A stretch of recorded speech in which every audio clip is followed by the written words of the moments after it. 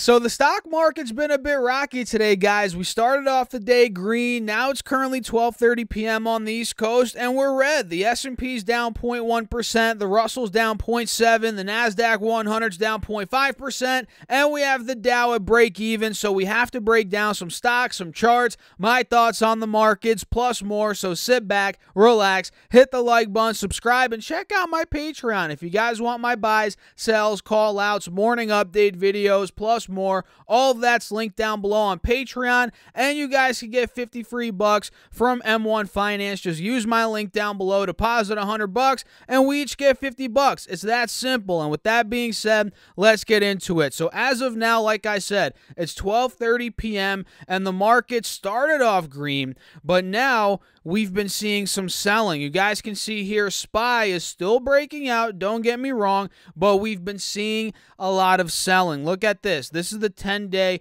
30-minute chart. We broke out on Friday above the wedge and above the moving averages, and today pre-market, we actually took out the highs from Friday. You guys can see it here. We hit about 468 on Friday, and today pre-market, we hit just above 469, which is very bullish, the fact that we took out the highs from Friday, and that's on QQQ as well. It's pretty much the same analysis, right? QQQ broke out on the 10-day chart on Friday above the moving averages and above the wedge, and we hit about 395-ish in the pre-market, or rather after hours on Friday, and today in the pre-market, we hit above 396, so this looks bullish, but once the markets open pretty much, we got a flood of selling, a sea of red, if you will, even though it's not that bad considering overall on the 10-day chart, we're still breaking out, at least the way I'm seeing it. But once the markets open, we got the sell-off, and now we're seeing a bit of a double bottom on SPY at 466, at least at the time of me filming this video. And let me see, do we see a double bottom on QQQ as well? Kind of. We're kind of seeing a double bottom there at about 392 on QQQ as well. So if this were to simply be a dip, right, a little sell-off, buyers must step in where we are right now. And for QQQ, they got to step in around 392, 393, which is right around that 180 moving average on this 10-day chart and right by the resistance of the wedge, which, again, if this is simply a dip, within the breakout, buyers must step in at this resistance of the old wedge, which is now support. And for SPY, if we see buyers step in around the 180 SMA, which we are seeing a green candle forming here above that on the 10-day chart and above the wedge, that's going to be a good sign for the bulls, right? So as of now, we're still breaking out. This is simply a pullback within the breakout, and we'll see how this day ends up playing out. And we will break it down in my video later on today. So yes, if you haven't subscribed yet, make sure to subscribe so you don't miss that video and any of the other content that I'm making here on YouTube, which I have a lot of content, guys, and I'm not stopping. So make sure to subscribe and hit the like button if you are finding value. And with that being said, let's talk about some stocks, 3 in particular that I'm looking at right now. Number 1 being Tesla. Let's talk about Tesla, guys, because Elon Musk is at it yet again. And I believe the tweets he sent out are now deleted. I checked the his Twitter account before making this video. And by the way, make sure to follow me on Twitter at StasSurfS and Instagram and on TikTok for that matter. All of those platforms are at StasSurfS. Make sure to follow me there. He's since deleted the tweets, but this weekend he was going at it with Bernie Sanders, believe it or not.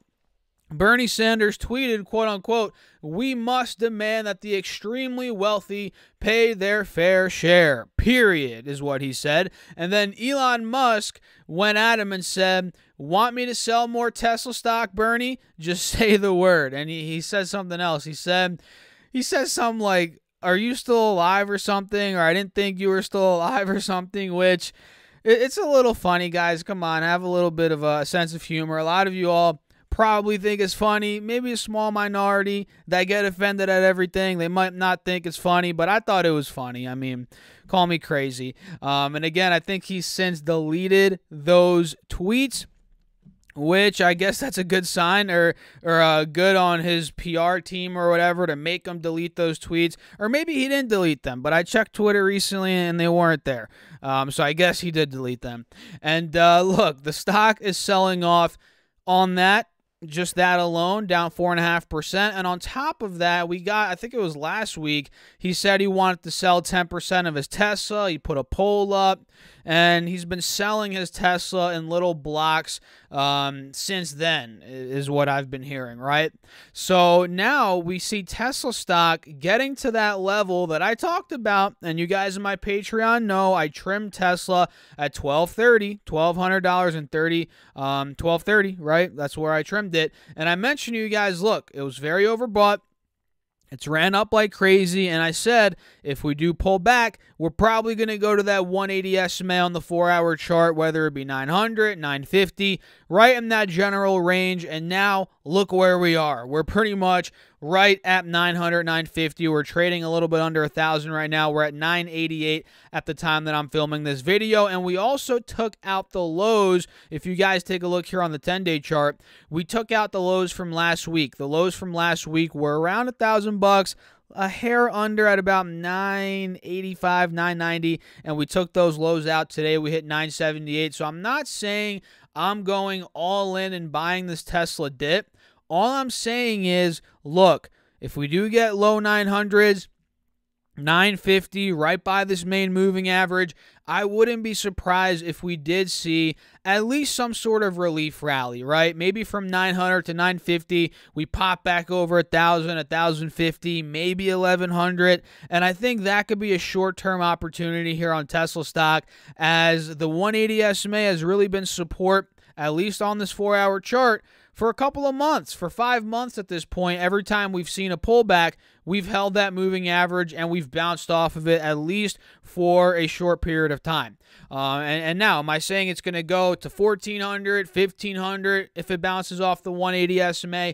I'm not saying that, but again, I think a little relief rally is very possible. So keep your eyes out on Tesla, ticker symbol TSLA. Stock number 2 is Mercado Libre. And somebody commented on my video recently where I talked about Mercado Libre, and apparently I've been saying it wrong. Guys, don't judge me. My Spanish, not the best. I can speak Greek fluently. I'm proud of that. I've been able to do that since I was a very teeny little baby, right? Been able to speak Greek. That was actually my first language, because it's crazy. My grandparents, I would go to their house when my parents were at work when I was little, and I was speaking Greek since 2-3 before I could even fully speak English, which is crazy because I grew up in America, right? Crazy though. It's crazy how quick babies can learn. That's a whole different topic for a whole different video. That's not going to be on this channel because it's a stock market channel. But overall, if I butcher Mercado Libre the way you say it, I apologize, guys, but this stock, MELI, is very interesting here. It's up 2% on the day, up $30 per share, and I'm noticing ever since they reported earnings recently, about a week, 2 weeks ago, the stock's been gaining steam, and before that, we actually had a double bottom. They reported earnings, and now we're seeing a breakout after that double bottom, which is very bullish, and we actually saw a bit of profit taking last week. We hit 1,700 right by the 180 SMA here on the 4-hour chart. Now we pulled back to about 1,560, 1,600 right by the 50 SMA on this 4-hour chart, and that is where buyers are now stepping in to push this thing higher. And I believe ultimately this will take the 1,700 high out, and it will break the 180 SMA, which at that point, this might start going towards, dare I say, $2,000 a share. And on the year chart, you guys can see exactly that. You know, we're actually, the double bottom that we saw was actually at the bottom of this wedge on this yearly chart, and it only makes sense if we break out of 1,700. We're going 1,900, 2,000. So keep your eyes on Mercado Libre. I don't know if that's how you say it. Probably butchered it again. Guys, I took Spanish in high school. it didn't go well for me. Let me just put it that way.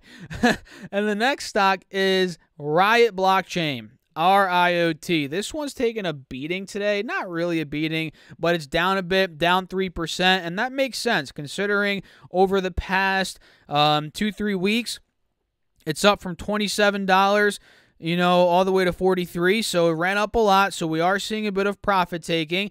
And overall, I think this looks pretty solid. We're still breaking out. We're well above the moving averages. We broke out of that $38-40 high level of resistance, which was a high point from the middle of June all the way through the beginning of September. So we're still breaking out. We're just simply seeing a pullback within the breakout, which is very healthy, and an overall uptrend. So in my opinion, Riot Blockchain, where it is right now, this could end up being a dip buy. And you guys can see it here on the 20-day chart as well. We hit $49 in the pre-market. Now we're about $6-7 off those pre-market highs, and we're getting close to the moving averages on the 20-day chart. So I fully believe $38-40 is a buy zone on Riot, maybe even $41-42. And I'm considering this as a swing trade as of right now, with a price target of about $50 to $55, maybe $60 per share, which could be pushing it a bit, but considering $60, $65 was the high point earlier in this year, it's not too far-fetched, especially with Bitcoin, crypto, and how hot it is right now. I wouldn't be surprised if we did see that type of move. So those are 3 stocks, guys: Tesla, Mercado Libre, Riot. Let me know your thoughts down below in the comments. I'd love to know. As always, make sure to hit the like button, subscribe, and turn on that notification bell, and check out my Patreon if you guys want my buys, sells, call-outs, morning update videos, more access to me throughout the day. All of that's on Patreon, link down below, or you can go to stocksurfest.com/Patreon. Make sure to also get your $50 from M1 Finance, which is limited time. All you have to do is use my link, deposit $100. We each get $50, and that's it. I'll catch you guys in the next video. Thanks for watching again. As always, keep crushing the markets. Stay safe out there. Peace out.